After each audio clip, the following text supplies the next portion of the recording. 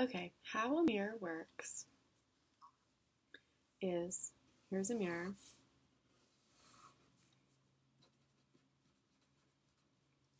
and here is a light source. So it could come from anywhere along here.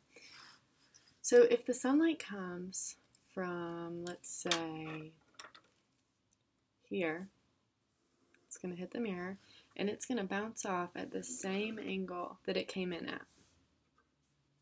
Nothing's going to change.